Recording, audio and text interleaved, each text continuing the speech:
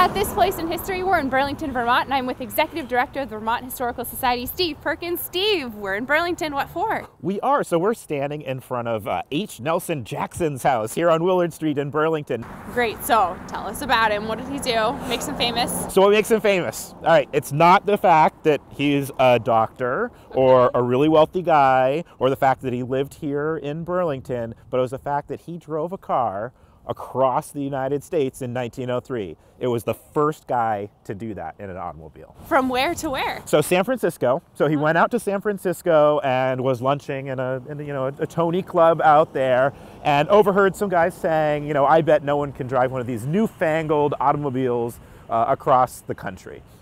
And he said, I'll take that. I bet you $50 that I can.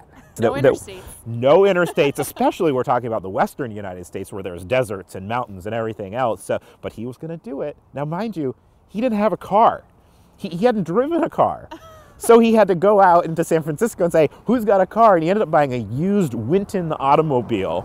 And then he had to go and he had to find some guy to help him. And so he got Sewell Crocker, who's a young bicycle mechanic in San Francisco, said, hey, this sounds like a great adventure. I'll come help you. How long did that take? It took him 2 months and 9 days, or 68 days, to make it from San Francisco to New York City. And they drove up through Oregon, over across through Utah into Nebraska and to Chicago and across the country. The hardest part was the beginning.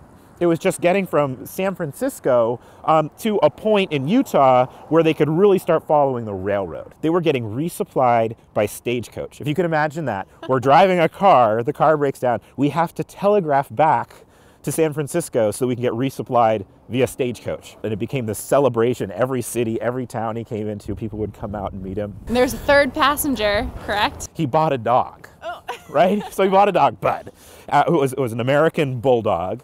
And that dog learned to sit right on the front seat of that car in someone's lap, and it came across the country with him. Now, of course, the sand going across the Midwest was really affecting the dog's eyes. Right. So he got a pair of goggles for the dog. Oh. If you're really interested in what this car looked like, it's at the Smithsonian Institution. So that's how important this drive was. At this place in history.